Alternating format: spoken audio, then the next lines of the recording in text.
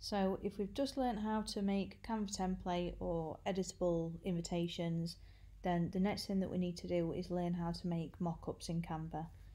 You can obviously buy mockups as well, but just for ease, I'll just show you how to do a mockup in Canva.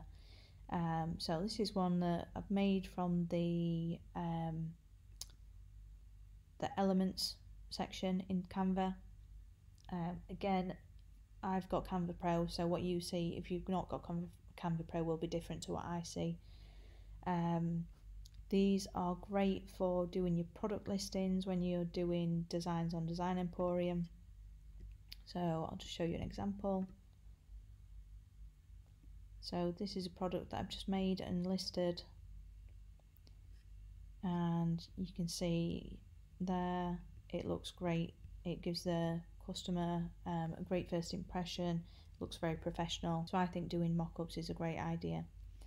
So what I did for this one was I searched in Elements and searched for something like card and envelope. And look at photos. There's loads that you can use, so we'll go for that one.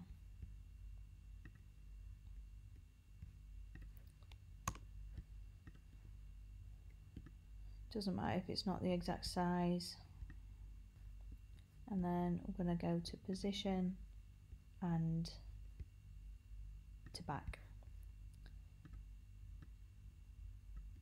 So then over the actual card area itself, we're going to add in an element, and you want to be looking for frames. So we'll add in a frame. Just for ease, I'm just going to steal this one that I used earlier because it's the right dimensions, and I'm just going to add that image in.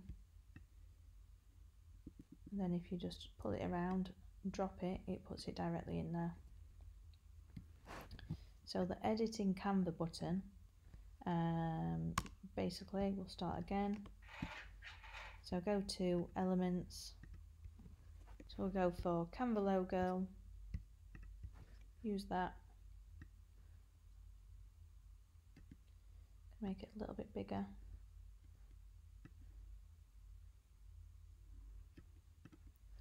And then text,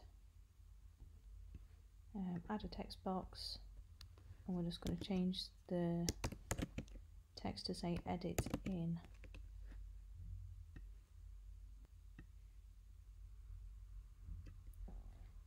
Change it white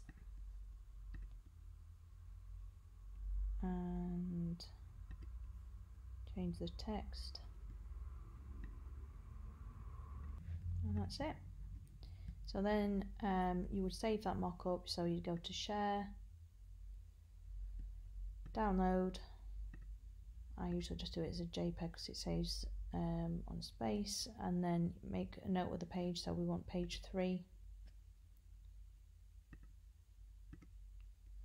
So page 3, and then you just press download, and that's done.